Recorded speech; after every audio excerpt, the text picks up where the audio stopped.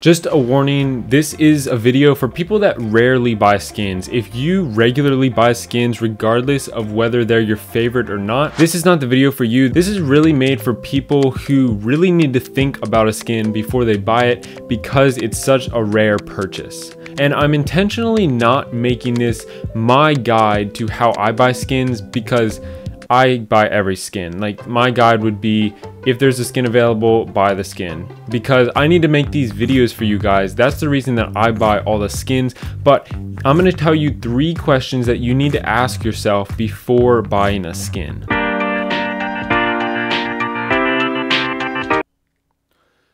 This is the biggest aspect that you need to look at when you're buying a skin, because you're always going to see the design of this skin. You're always going to see the personality as you're attacking, and the animations do contribute a bit to the personality, but overall the skin will kind of give off this vibe. A lot of the older skins don't have as strong of a personality as the newer ones, but you really want to look at the colors. You want to look at how the skin is designed overall, and this is 100% your opinion. Nobody can tell you whether you like the design or not. Some things on the skin are objective, but this is 100% subjective.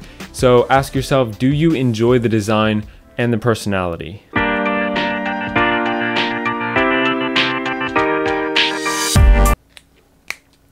And those are in order of how important they are. I definitely think the animations are the most important. For me, I rarely play with the sound on, so sound effects aren't as important to me. But even if you play with the sound on, I still think animations are more important. And then visual effects are just kind of subtle little things that they add to the skin that really add to the overall design, but they're not a super prominent part of the skin. So after you've looked at the overall design, that's the most important thing. You want to look at the little bit smaller things, the animation, sound effects, and visual effects, and ask yourself, do you like them?